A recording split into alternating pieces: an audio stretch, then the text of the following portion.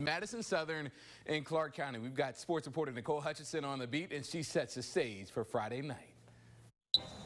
There's been lots of new changes for Madison Southern football in the past 9 months. A new coach, a new quarterback under center, new starters.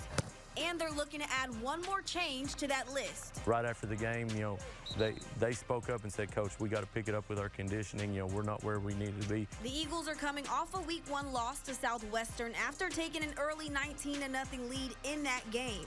We were really ready to win. I feel like they were getting a little discouraged. Coach told us in the locker room they're a second-half team. I believe none of us took that too well serious. We showed good potential in the first half. I think we executed very well. I think the second half we got tired. I don't think so much physically as it was mentally. We started making a bunch of mistakes. Mistakes that we should not see come Friday night. The Eagles have put an emphasis on conditioning this entire week. After each period, at the sound of Coach Payne's whistle, they have to hit the line.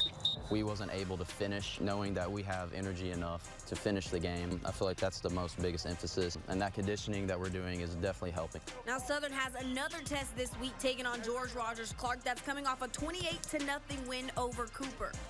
The Cardinals have a versatile quarterback in Tyleek Maxwell that can make plays in any situation, and a very good run game led by their workhorse in Kalen Washington that finished with 96 yards on 16 carries and a touchdown in Week 1.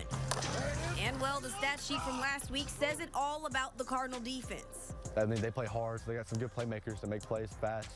Our tackles are gonna get out there, get those defensive ends blocked, and just gotta do our assignment. And sitting at 0-1 heading into Week 2, this team's ready to regroup and get in the win column for this week's Game of the Week. A lot of people are counting us out already, but I feel like they don't know the full potential of the full team, and it gives us a drive to push harder. Covering home team Friday night's Game of the Week, Nicole Hutchinson, Fox 56 Sports.